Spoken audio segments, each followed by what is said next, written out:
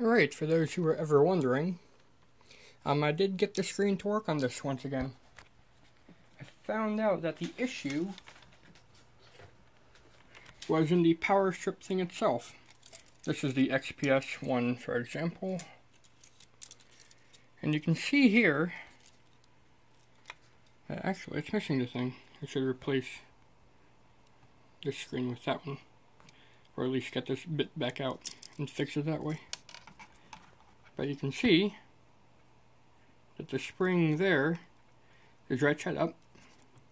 Before, it was sideways, and it was always pressing the little thing on the video card down, and therefore making it into a always sleep thing, display thing. So I figured that out.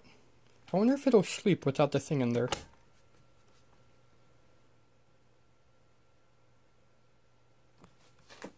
Is the display still on? If it is, yep, that means it won't go to sleep. Alright, just means I'm going to have to transfer the little knob there sticking out into this bar. Other than that, I've got a fully working XPS or Inspiron 9100, and this is the one with the Pentium 4 Extreme in it. So yeah, if you're ever wondering, thanks, Game Boy out, see you next time.